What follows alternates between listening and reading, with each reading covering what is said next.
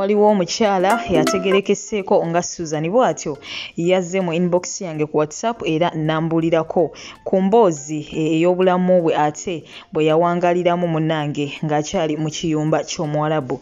Ngenda kusaba omutegera amatu mukwano gwange naddala ggwe nkuba kyeyo era nga munnange okola mu nnyumba ya Muwarabu.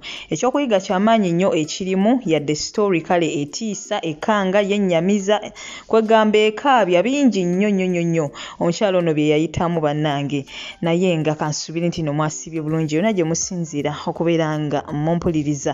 Amanya enzo Mumbeja Aisha Nasolo Butereevu mankutuusaako updates. Olunaku olwaleero engeri omukyala ono gye yantuukiridde bambi n'ayagala abeere ng'ate atugabanyizaako ku lugendo lw'obulamu bwe atubuulireko oba oliawo nga waliyo munnange nkuba kyeyali eyo nga naye ayita mu bizibu bye bimu munaye ng'asobola okuwuliriza oba oliawo naye n'asala ku magezi oba oliawo nga ye ge yasala era n'asobola okubeera ng'ate avuunuka embeera eyo. Ngenda kusaba osubscribing eggwatsa nabootekeko akadde olemu okubeera ng'ate munnange omissing out updates saaka ate munnange n'emboozi z'abannaffe abayita mu mbeera ng'ono gy'ogenda okubeera ng'ate owulira era nga nnyongera okukoowoola na mwenna abali eyo nga munnange wandyagadde okuvaayo n'obaako ate emboozi y'obulamu bwo gy'otugabanyizaako oba oliawo banno bajjemu ku kyokuyiga osobola okubeera ng'ate onfunira ku WhatsApp yange eri 0741813627 butereevu kasita onnoonyeza ku namba y'essimu eyo ojja kuba onfuna era wootuuka butereevu tandikira ku nsonga otusheyalingireko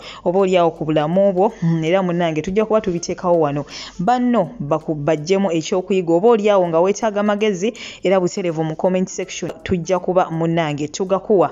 Naye nga sinakulekerako mboozi ya mukyalo ono mukwano gwange ngenda kuba ate nkujjukiza Haji Mukisa Karim. Jjukira nti Haji Mukisa Karim wali ku lulwo gwe wenna munnange ayita mu bizibu eby'enjawulo emirimu giganye obufumbo buyuuga olina ebisiraani olina olutwe olina endwadde ezitategeerekeka munnange olina ebizibu eby'enjawulo by'oyitamu nga naawe tobitegeera osobola okubeera ng'ate omunoonyezaako wali eri ebujuuko Mityana Road oba oliawo osobola okubeera ng'ate omufunira ku namba y'essimu 0778929141 ku mukutu gwe ogwa WhatsApp nawe akubye direct butereevu ojja kuba munnange omufuna so nga ate gwe wenna eyeetaaga ennyumba ez'omulembe ate ku bbeeyi eya wansi mukwano gwange aba West Apartments bo ate bajja ku lulwo mukwano gwange so okubeera ng'ate obasanga wali Seguku Katale okulinaana National Player Mountain butereevu enamba yaabwe kweri ku screen yo ku kaposta ojja kubeera butereevu obafuna ku mukutu ogwa WhatsApp naawe ate abakubidde direct. Kankulekereko emboozi y'omukyalo no Susan mukwano gwange mutegera amatu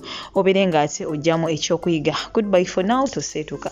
Nange Madam Aisha gyebaleko nnyabo kansuubire oli bulungi enamba yonna gijja ku YouTube channel onansonyiwa okuyingirako mu inbox yo naye kansuubire nti message yange bw'onaaba ogirabye kijja kunkola bulungi si nsonga oba onaaba ogirabye budde ki naye amakulu kasita onaaba ng'ogirabye naye nga munnange erabye ebintu si byangu bintu byo si byangu n'akatono naddala ku bantu abo kuffe bennyini ababeera ebweru naye nange we nalabye obubaka obwo nensalawo ne ŋŋamba oba nange nkugabanyizeeko wamu embeera yange nange gye nayitamu nga ndi ku kyeyo osanga abawuliriza bwe banaaba bagiwulidde banaafunamu ekyokuyiga era ne bajjamu omulamwa nga mu butuufu gukola amakulu ku bantu akusingira ddala abali ebweru.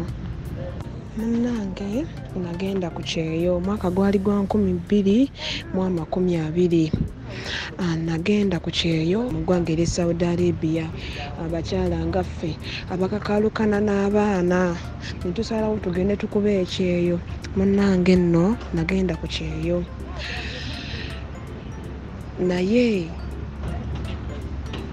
saamanya ate nti ennyumba gye bagenda okuntwalako saagimanya nga naye bw'obimanyi nti tuva eno nga tomanyi kifo mwe bakututte bwe kifaanana naye munnange weegumya ku lw'embeera gy'oba oyimiriddemu n'ebiba bikututte neweekwata mavumbavumba ne weeza mpolampola ng'omuntu. Munnange okusinziira nti bannange bangi abaali bagenze ku kyeyo baganda bange ab'emikwano ne muganda wange yali yakagenda mutuufu nange bwe natunulamu ng'embeera egaanye wano nange ne ŋŋamba ndowooza ka ŋŋende emitala w'amayanja osanga naafuna engeri gye ndabiriramu abaana bange. Nange nga ntuuka bakama bange abanfuna mu nnyumba gye baali bampadde nga ntandika okukola mpola mpola. Naye waayita ebbanga lya wiiki emu nga bakama bange abo abaali bankwasiddwa mu nnyumba eyo mwe nali nkola nga Kadaama ne bampita bakama bange. Naye ate ebintu ebyo byagenda okumala okutuukawo bakama bange abo balyoke bampite nga omulundi gwe nasooka okujja nga wiiki eyo maze okugimalawo baali bandaga ekifo ew'okulongoosa. Gaali amaka nga manene era nga ga muwendo nga mu butuufu nange akolamu oluusi nga ngatya nga malungi nnyo ng'era bayina essente. Naye waayitawo wiiki emu mu bbanga eryo nga ntuuse omukyala nandaga ew'okulongoosa era awo bwokka nankaatiriza nnyo nti awo bwokka bwenkulaze olina okulongoosa. Nange nali muwulize kubanga ebintu ebyo byali bipya gye ndi, nali muwulize naye olw'embeera gye nali ntambuliramu nagonda era nawuliriza. Naye ebbanga lya wiiki eryo bwe lyayita mukama wange nampita wamu n'omwami we. Nange bwe twatuuka nga bantuuza nga baŋŋamba atwagadde enkolayo okoze bulungi, nga mu butuufu nali nkolera ddala bulungi n'omutima gumu kubanga nali omukyala ayagala okunoonya akasente. Nga baŋŋamba nti tukwagadde enkolayo, obadde mukozi mulungi era tulaba nga tujja kumalako nnyo naawe. Mutuufu nasanyuka muli mu mutima okusiimibwa nga nammwe bwe mumanyi nti abantu abagenda ebweru eyo bawaze feedback tibamuyisa bubi, gwasooka okugenda teyawulirwako mirembe, essanyu lyamubula. Naye munnange nawulira essanyu muli munda mu nze nga nsiimiddwa abantu be nagendamu obugenzi. Nammwe nga bw'okimanyi essanyu eryo. Nga baŋŋamba kaakati okoze bulungi era bw'owanga owandyagadde kontrakiti yo ne bw'enaaba eweddeko tujja kusigala nga tukukozesa. Munnange ate awo essanyu ne linneeyongera nga nfunye okuganja mu maaso ga bakama bange nga bantuuza nga baŋŋamba. Naye ku luno ekyali kimpisizza ate yali ensonga ndala nnyo. Ensonga eno nawulira nga enkanzeemu munda mu nze newankubadde nga ate saasooka kugitwala nga nsonga. Nga baŋŋamba okusinziira ennyumba yonna nga bwe twagikulambuza ku bugazi bwe yaliko n'obulungi ne tukugamba nti awo bwokka bw'olina okulongoosa. Munnange nno ebyo byonna twabikugamba naye waliwo ekisenge kyo nga tojja kukirongoosanga newankubadde okukiriraana. Nasooka ne neesika munda mu nze yadde saakibalaga okuwulira nti waliwo ekisenge naye ne sikitwala nga kikulu. Ne baŋŋamba ne bakinnengeza nga ekisenge ekyo kyaliko walako n'ekisenge kwe baali basula nga bw'oyita bw'oti akolido k'abaana obeera okirengera nga kiriko walako okuva we bali. Ne bakinnengeza era twasituka bulambalamba n'omwami oyo n'omukyala ne twolekera ewali ekisenge ekyo era ne bankaatiriza nnyo obutakiggula newankubadde okukyeriraanya newankubadde okufumiintiriza ku birowoozo ebyandinsindiikiriza okutunula mu kisenge ekyo. Munnange nga baŋŋamba tulina ebintu byaffe eby'omuwendo bye twatereka mu kisenge ekyo. Byaffe ng'era ffe ab'amaka ffe tubivunaanyizibwako n'okubimanya. Munnange nga mpuliriza nali muwulize era nga ngonda ku kyali kiŋŋambiddwa. Munnange nga ngenda ku mulimu gyange nzirayo nga nkola ebbanga ne liyita. Waliwo akayitawo akabanga ka myezi 5 nga nkola ndi muwulize era nga ndi mulungi. Munnange olunaku nga lugenda lukya lumu. Olunaku olwo lwejjusa obulamu bwange bwonna.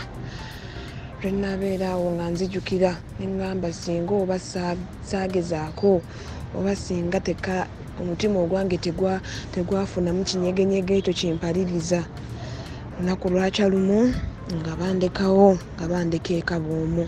Jjukira twatambulanga ffenna, buli lwagendanga twagendanga ffenna era nga nze mpulira n'ebyokutambula nga byantama nga bantambuza buli bwe tugenda we balaga. Naye ku lunaku olwo bandekawo nzekka ewaka. ku kyokuba nti bandekawo essanyu lyambugaana ne ŋŋamba leero nange nfunyeeko ku budde nkuleko ebintu nga bwe neeyagalidde nga mu butuufu ndi free siina kyentadde ku bunkenke munnange nga nkola emirimu gyange mpola mpola nga bwe gyali gindagidde nga bwe nina okugikola mpola mpola munnange ng'obudde butambulirira tugenda awo mu ssaawa za misana obudde butambulirira naye nga budde bwagenda butambula nga mpulira obulamu bwange tebweyagala nga mpulira nga alina kyeŋŋenda okutuukibwako amanyi nga yabaga nti akanaafa tekawulira ng'ombe tekagiwulira nange kuulu saagiwulira nange ng'omutima guŋŋamba naye ekisenge kino kirimu ki kyebaŋŋaana okuggula nange nga mbeeraawo nga neekubaganyako ebirowoozo nzekka kisenge kino kirimu ki munnange olunaku olwo ndwejjusiza ddala obulamu bwange bwonna naye ate bwe nziramu emabega neekubamu omutima nenzijukira nti tewali kintu kituukawo awatali nsonga munnange nga neegumya jjukira baali bantegeezaako eddanga era baŋŋamba nti ekisenge ekyo tokiggulanga ne bwe tuba weetuli ne bwe tuba tetuliiwo munnange ntambula nga njolekera ewaali ekisenge olwo ng'ebirowoozo byange byonna kati biri ku kintu kimu kiki ekiri mu kisenge naye nga newankubadde ebirowoozo byange byonna byali ku kisenge ekyo saayinamu kirowoozo kibi kiyinza kuŋŋamba nti oba wenzigula ekisenge kino kyekinantuukako wabula nalowooza nga oba mwali mu byabugagga nga tebanneesiga nnyinza okubitwala nembeeraawo nga ndi awo neŋŋamba oba muli mu ssente zaabwe mbeeraawo nga ŋŋamba oba baaterekamu zaabu mu butuufu amaka gano gaali ga bbeeyi nga buli kye balina ekidduka buli kimu nga kya muwendo nga mu butuufu ekisenge ekyo nalowoozaamu nga nze neŋŋamba mu butuufu balabika baaterekamu essente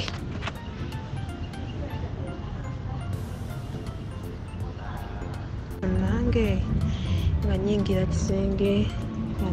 kisenge bannange ngenda okuggulawo ekisenge nga ngenda nkuba amaaso ku musoto ogwakula ne guwola madamu Aisha nasanyalala madamu Aisha ekifo kyangwa ku maaso nempulira nga ntidde nnyo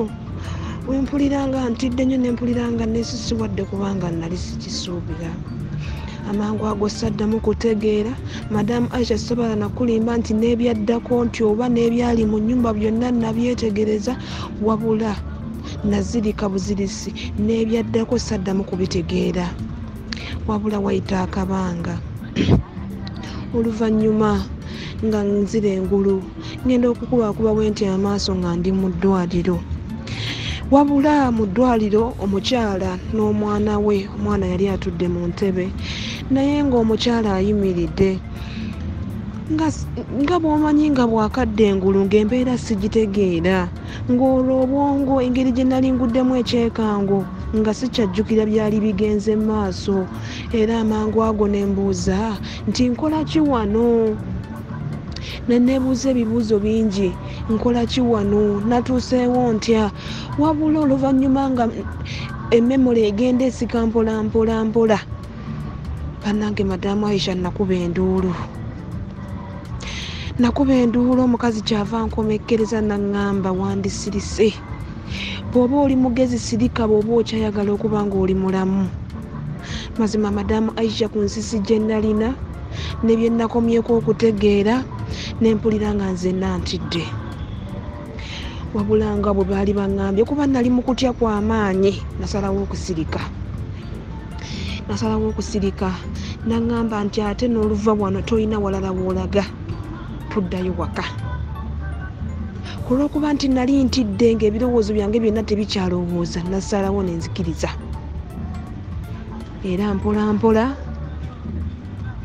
kaseera keetoola nitutuuka tupakinga ebintu netuddayo mwami yali wabweru ng'atulinze tuvuga yoga netutuuka ewaka madamu Aisha nalina ensisi gy'otalabangako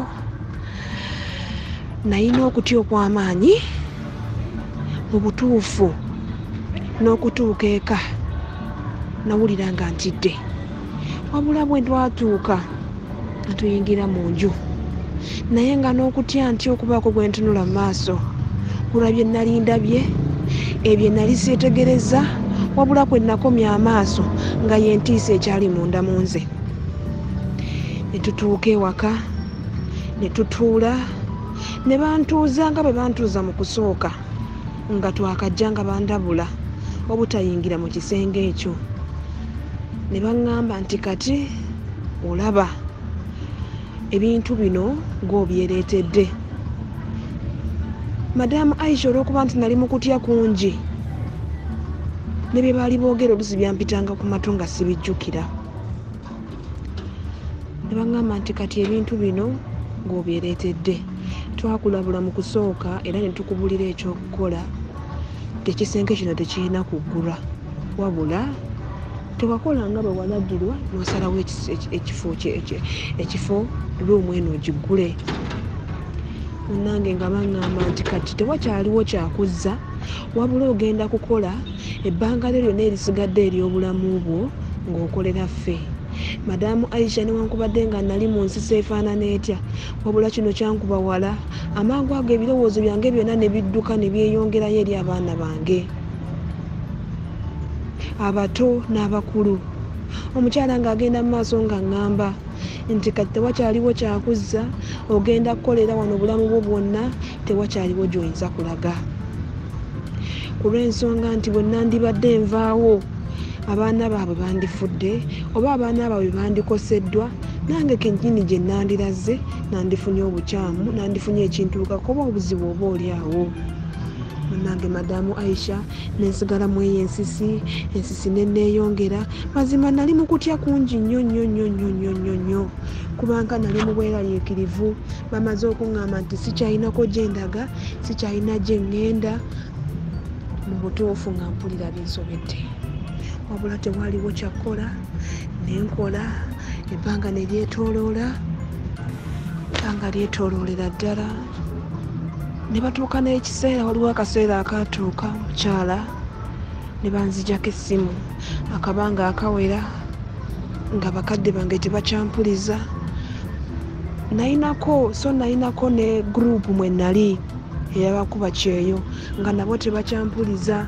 Bwe mba mujjukirakokko omwana gwe baalanga Suzani, batandika okumulanga nti afudde, ne batandika n'okuteekako ebifaananyi. Ekyo kyatuukawo kubanga akaseera kaayita akawera, kubanga nalinga memba mu guruupu eyo nga tebakyampuliza. Ne bambika nti Suzani afudde. Kale ebintu ebyo byonna ne bigenda nga bitambula mpola.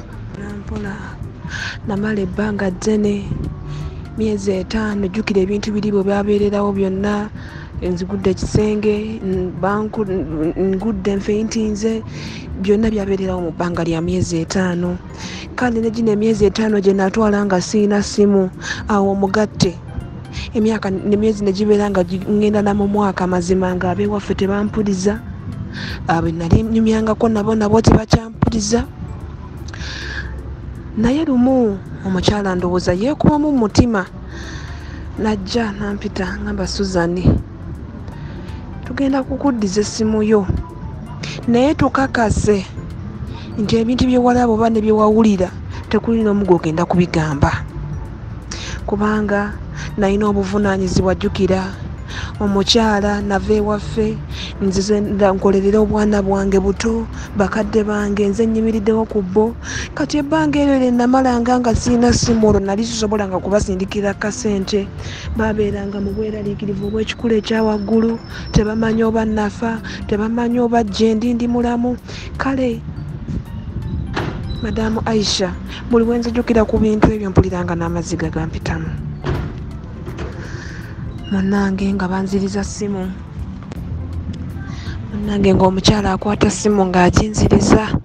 Awo nno nga nsobola, naŋŋamba tugenda kuddiza essimu osobola okusindikirako bakadde bakasente, nabo basobole okukitegeera nti gy'oli mulamu tewafa. Munnange Madamu Aisha, omukyala akolanga bwe yali agambye, ng'awo nno akasanyu kanzirako ku matama, kubanga nfunye essuubi we nayogererako n'abantu bange. Newankubadde nga nali sisobola kubalaba, naye okubawuliza kyanzizaamu amaanyi. nange Madamu Aisha akuba nti kati okuzzaako akatone mabega Madamu Aisha emyezi giri 5 gye nalwaliramu gye nalabiramu ebintu biri Madamu Aisha jampisa bubi nalwala nnyo nentuuka ku extent nga nze naninga naterwa n'okugwa eddalu nga seetegeera nze nanga nkoze mazima nga nfaananyira ddala bubi nnyo bannange Madamu Aisha embeera gye nayitamu ey'emyezi egy'etaano yampisiza ddala bubi nga nze nasitegeerekeka waliwo omwezi mwe nalwalira nze nanga nkoze nga ebintu binkozesa nga nzenna ebintu bintambula ebintu byali bibi nnyo emyezi egyo jampisiza ddala bubi nga nze naninga natera n'okufa kwegamba kale nayisibwa bubi nnyo nakaabanga amaziga Madamu Aisha nze nakaaba amaziga nga buli lunaku ku makya n'olweggulo kubanga nalinga mu ntiiso ey'ebintu byenalaba ne byenawulira n'ebigenda mu maaso munnange banziriza akasimu nga ntandika okuwuliza ku b'eŋŋanda zange n'abantu bange naye jjukira ebifaananyi baali babiteekayo dda nti oba nafa sikyaliyo kati jjukira akabanga ako ke namala nga siina ssimu bwe baginziriza jjukira ebintu ebyo byali bya mwaka gwa 2020 nga bwe nagambye mu mwaka gwa 2020 omwezi ogwa January lwe nagendera ku Kyeyo mu Kadaama kati ebbanga linamala nga siina ssimu olwo ndowooza mu mwezi gwali mwezi gwa 6 bwe bagambye bantandika okumbikira nti nfudde netutambula jjukira ebbanga lyonna lye namala nga siina ssimu awo nga tugenze mwezi gwa 11 olwo mmaze ngenda mala omwaka mu Kadaama mu Kiyumba awo n'akasente ke baali kenali ebbanga lye namala nga siina ssimu ne bakasindika ewaka munnange mpola nga bwe ntyo netandika okuwuliziganya n'ab'eŋŋanda zange mpola nange n'abaana abeeno abangamba nti togenda kuddayo nga batandika okufuna ku ssanyu ate njogeddeko n'abeewaffe kati bakiraba ndi bulungi munnange naye nga abeewaffe bambuuzanga kale baasanyuka kuba bali bamaze ebbanga ddene nga tebampuliza munnange naye nga maama wange babeera bambuuza buzibu kiki ekyakutuukako naye nga nagaana okwogera kuba mujjukire mabega eri we nagambye nti bankomekereza nnyo ne baŋŋamba nti sigeza era sikagetandanga ne mbaako n'omuntu n'omu gwe mbuulira munnange lwali lumu nga maama ŋŋamba naye muwala wange njagala kwogerako naawe naye njagala kwogerako naawe mu vidiyo koolo jjukira nali mukyala munene nnyo nga ndabika bulungi bwe nagendera ku Kyeyo maama nansaba okunkubira vidiyo koolo butereevu yankubira bananga agenda okuba kunze eriiso nga sifaananika jjukira byonna bye nali mpiseemu nga sikyategeerekeka nzenna nasiwuuka nfaanana bubi Madamu Susan maama wange yakuba omulanga ku vidiyo koolo kwe twali amaziga ne gamuyita munaŋŋamba Susan kiki ekyatuukawo yakuba enduulu n'ayita baganda bange nga kwe ndi mpulira n'aŋŋamba mujje mulabe mwannyinammwe bwafaanana nga mbutuufu Madamu Susan nfaanana bubi banneekubako ne bambuuza kiki ekyatuukawo kiki ekyantuusa ku mbeera okufaanana bwe nti lwaki ndi bwe nti lwaki nfaanana bwe nti naye nakanyanga kubagamba nti tewali kubanga nakomekkerezebwa obutayogera kintu kirala kyonna nange netumala okwogera ne mukadde banga lyetooloola ne wayitawo nga wiiki emu mukadde nga addamu ankubira nga ngamba nti bw'ofuna obudde njagala kukwogerako naawe ku WhatsApp nange nga ndaba obubaka obwo nga nkola emirimu gyange ngamba nja kuddamu mukubire mukadde nga nkubira aŋŋamba Suzani waki tewaŋŋamba ng'ate mukadde addamu okukaaba amaziga amayitirivu Madamu Aisha mukadde yakaaba amaziga amayitirivu gesobola nakunnyonnyola n'ebigambo byamulema okwogera bulanga akaaba bukaabi naye ng'alaaja na kigambo kimu lwaki wankweka wandiŋŋambye twandisaze amagezi naye era nga mumanyi nti nalina okwebuzaabuza okwegereza ku bye naliko kuba baali bankomya okwogera nga nkajanga kimu kumubuuza ate maama kiki waliwo obuzibu nagamba waki wankisa wandiŋŋambye ne tusala amagezi nagamba wandiŋŋambye ne tusala amagezi nga nkanya kimu kwegaana nagamba wandiŋŋambye. Madamu Susan ekyewuunyisa kyasinga okunneewuunyisa mukadde kutandika kuŋŋamba bintu ate byempitamu eruuyi eno. Madamu Susan mukadde yannyonnyola kuva ku mbeera kwe natandikira paka wendi nempulira nga ntidde nemugamba baŋŋaana okwogera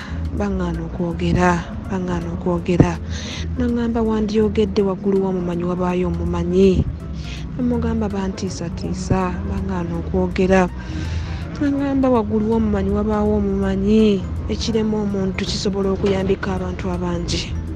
Madamu Susan nawulira nga ntidde nange aŋŋamba waggulu w'omumanyi wabaawo omumanyi kigambo ekyo yakiddiŋŋana nnyo nga neebuuza mu mutima ategeeza ki. Naŋŋamba waliwo wano seeka waliyo eno seeka abeera sayidi zeeyo ebujjuuko eyo mama Angel ye yamunnagirira. Mama Angel ndowooza omumanyi kubanga mama Angel yali muliraanwa waffe nti yamulagirira seeka oyo abeera sayidi z'ebujjuuko. Munange omukadde annyonnyola mama Angel kusinziira ku mbeera mwe yansanga n'embeera mwe twayogerera ate nga nali mmaze ebbanga nga sirabika. Mama Angel ng'amugamba muwala wa mwalabika alina embeera gy'ayitamu ate nga Madamu Susan kyekyali ekituufu. Nali n'embeera gye mpitamu naye nga natya okwogera kubanga bakomekkereza. Nange mama Angel agamba maama mukadde muwala wamwe alina embeera gy'ayitamu naye yatya okubagamba. Nange mukadde nga amaze ofuna ennamba ya sheeka ne bwe naamuyita seeka but Haji abeera ebujjuuko n'atuwa ennamba eyo munnange n'amugamba nti Haji oyo ajja kubayamba. Muwala wamwe wanaaba alina embeera gy'ayitamu yonna ajja kubabuulira ate era Haji oyo yennyini ajja kubayamba muwala wamwe okuva mu mbeera eyo. Munnange mukadde ambuulira munnange mukadde ng'ayongera okumbuulira naye nsooka ne mbuuza maama Haji oyo y'ani? Nagamba nti bamuyita Haji Mukisa. Namugamba kati ate ye yabitegedde atya? Nagamba nti oli musajja wa Katonda amanya biki ye asobola okutegeera ekintu era asobola okumanya. Naye ebyo byonna newankubadde nga ogwo gwali mukisa mulungi yali ntandikwa nnungi nti nali ndowooza nga Mukama ankubidde ekkubo ery'okuva mu busibe bwe nalimu obutaali bwa muntu yenna bulanga busibe nti tewaliwo abwetaddemu wabula nga nze mbwetaddemu. Nembeera mu bulungi butyona maisha munnange ebyo byonna newankubadde nga byali bwe bityo nali mu kutya okw'amaanyi nga ngambulaba baamanya bwe bategeera nti nkirabye ne bansibira wano obulamu bwange bwonna watya nga bategedde nti ate ninayo gwe ŋŋambye omulala kinaaba kitya. Madamu Aisha nabeeramu eyo embeera jjukira ebirowoozo byange n'omubiri gwange nga birowooza kintu kyekimu. Madamu Aisha nakugga.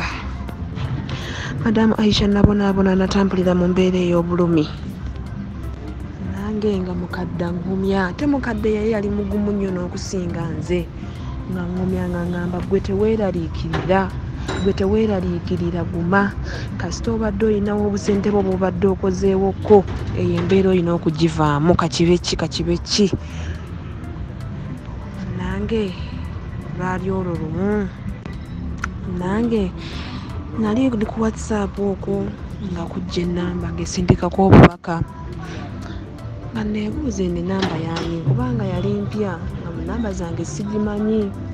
Munnange nga mubuuza nti ani ono nga ngamba ddoboozi lyali lya musajja nga muddamu bulungi nga mubuuza nti oba ani ono nga ngamba nti nze Haji Karimu Mukisa.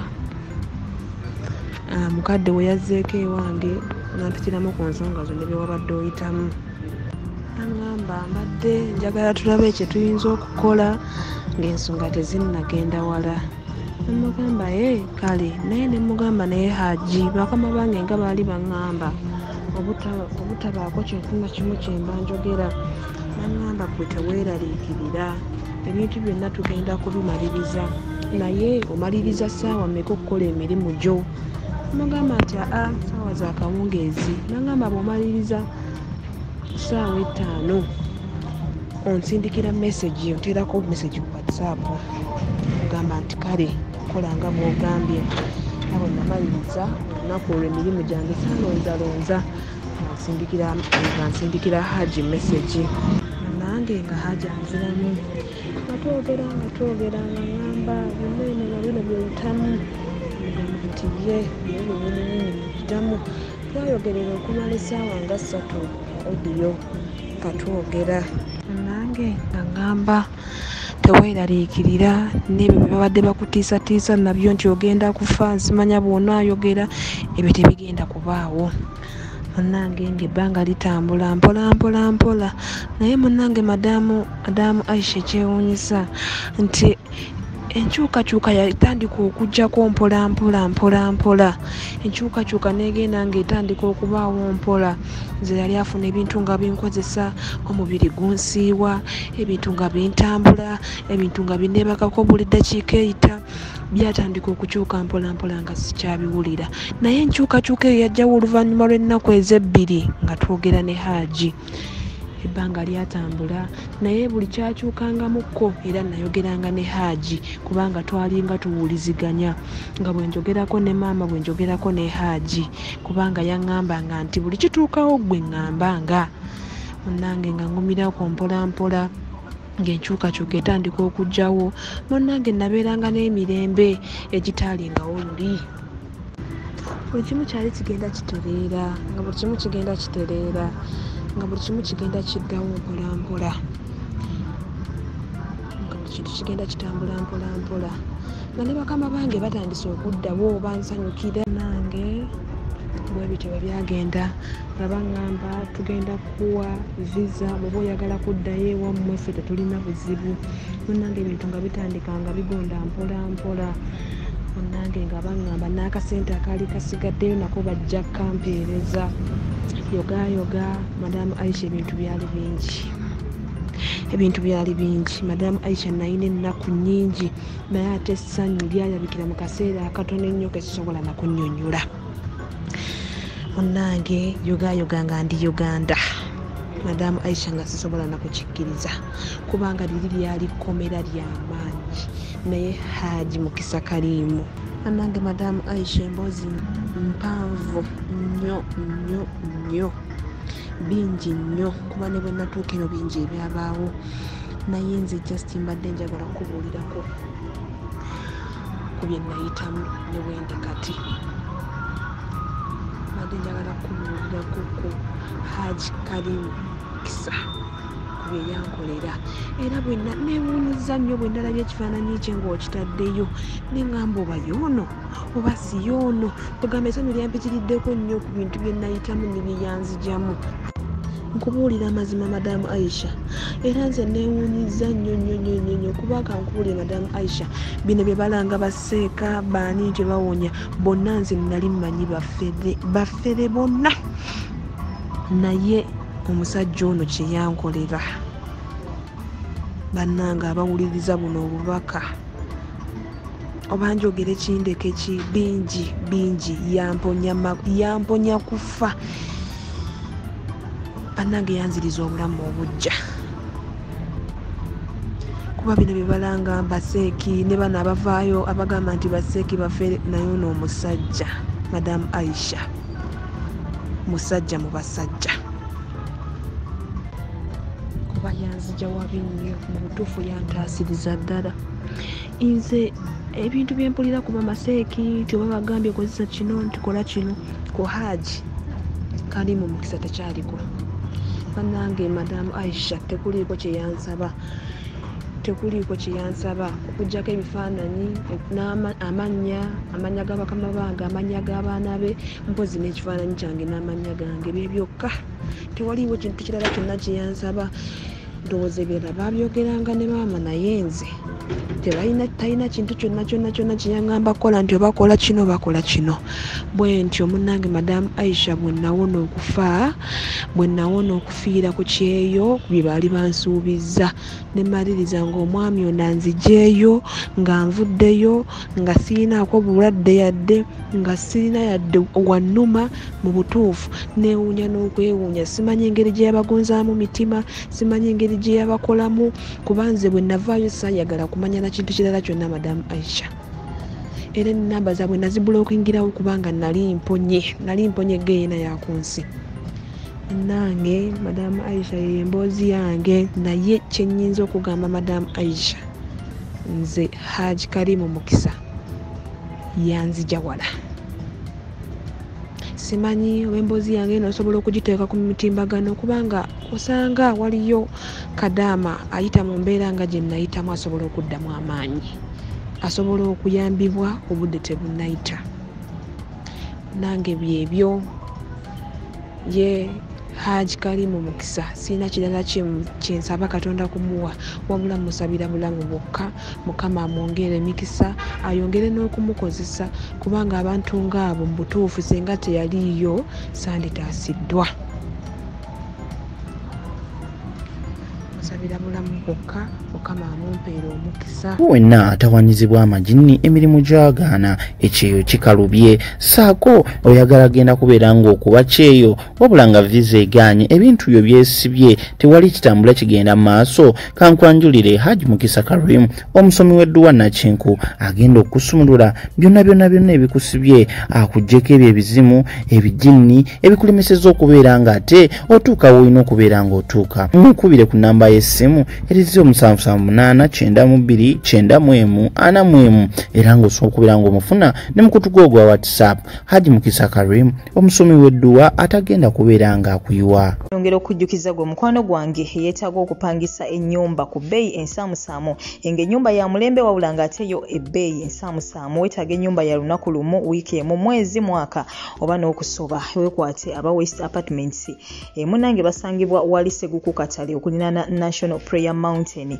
Balina ennyumba eziri furnished ng'ogenda nga wooli, kwegamba buli kimu okisangamu, wabula ate balina n'ezo ezitali furnished. Osobola bafuna ku nnamba y'essimu 0773022292.